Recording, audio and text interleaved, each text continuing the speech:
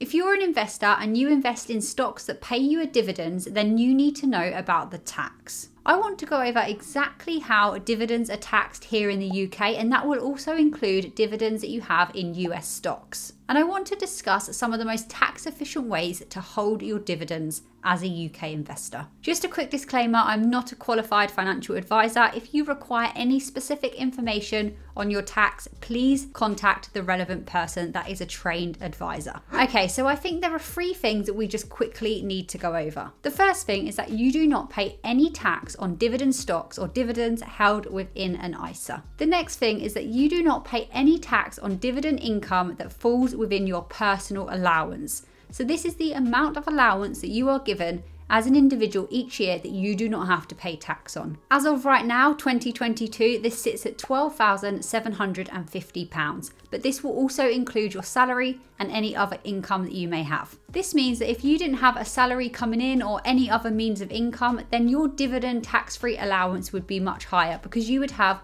the £12,570 personal tax-free allowance, and you would also have your dividend allowance that sits at £2,000. You would have near on £15,000 that you could have in dividend income without paying tax. But most people obviously do have other income sources, so you just need to bear that in mind. And as I've just alluded to, the third point is that you get a dividend tax-free allowance every year.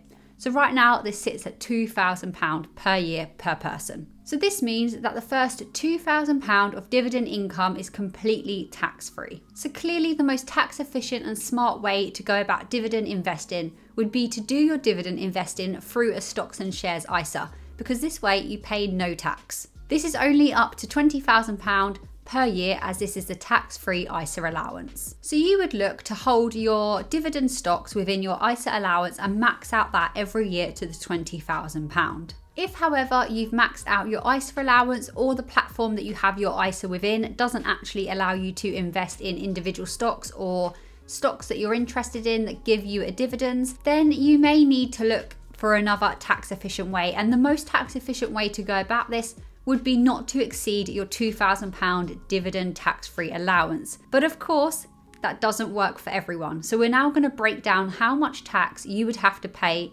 if you can't hold all of your dividend stocks within your ISA allowance. On the screen now, you will see the tax band rates for the UK as of 2022. Depending on your income per year, you will fall into one of these tax band rates. So the tax band rates are as follows: personal allowance, basic rate, higher rate, and additional rate. And that will purely depend on how much you earn. And this is essentially saying that if you earn up to but not exceeding £12,570 a year with all of your income sources added together, you will pay 0% in tax. But if you earn between £12,571 and £50,270, then you will be paying 20% tax, and so on. But for dividend incomes, it's a little bit different. On the screen now, you will see the tax rate on dividends depending on which one of the tax bands you fall into. To work out which dividend tax band you fall into, you just simply look at all of your income sources and add them together. So this will include salary, dividends, and any other income that you may have. And then you see which one of the tax bands that you fall into. I think it's just worth noting here that as of April 2022, the dividend income tax rate will be increasing by 1.25%. And this is to support the NHS and social care. Okay. That was a lot of numbers, but let's actually look at an example that HMRC have provided on their website. The example that they give is that there's someone that gets £3,000 in dividends per year and earns £29,570 in wages. The first thing to do would be to see which tax band this person falls into. So as I said, you take the £3,000 of dividends and you add it to the wages that they earn from their salary and anything else, but in this case we've only been told 2 income sources, so that would give a total income of £32,570. So this would mean that this person would fall into the basic rate tax band, and this means that they would pay 7.5% on any dividend income that they have, and 20% tax on the salary that they earn. Remember that you have the tax-free personal allowance of £12,570 per year, and you also have the dividend tax-free allowance of £2,000 per year. We now need to work out the taxable income that this person has. So we're going to take their salary and we're going to minus the personal allowance of £12,570. And this gives us £17,000. So £17,000 they can be taxed on, and that's from their salary.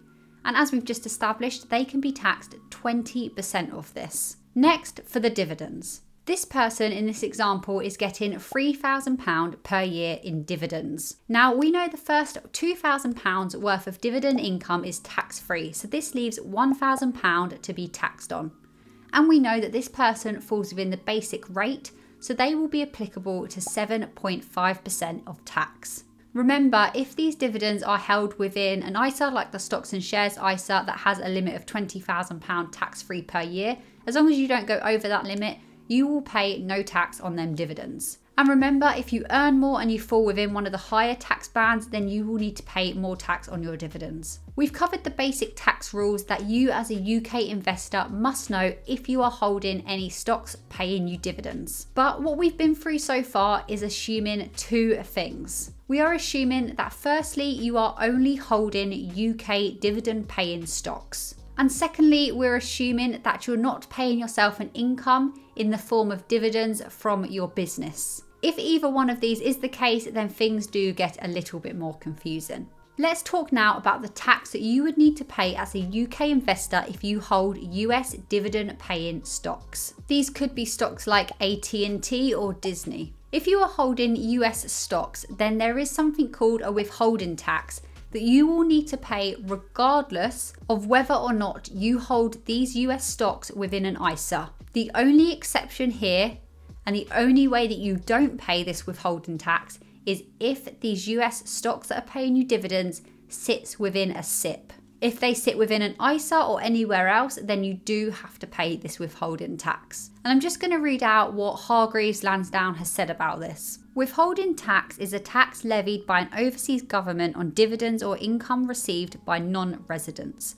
For example, the US government charges non-US residents withholding tax of 30% on any income received from US investments. 30% seems like a lot to be taxed on any investments that you hold.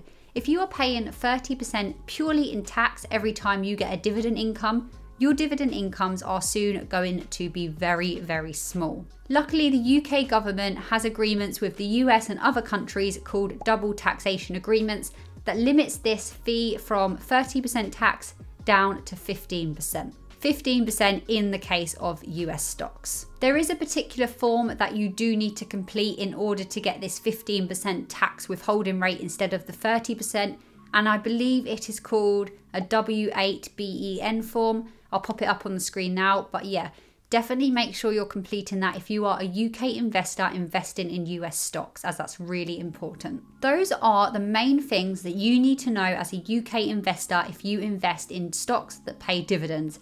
If you're watching this and you have anything else to add, please drop a comment below. If you have any further questions or want me to do a further video about this, again, pop them in the comments below. Thank you so much for watching, and I'll see you in the next one.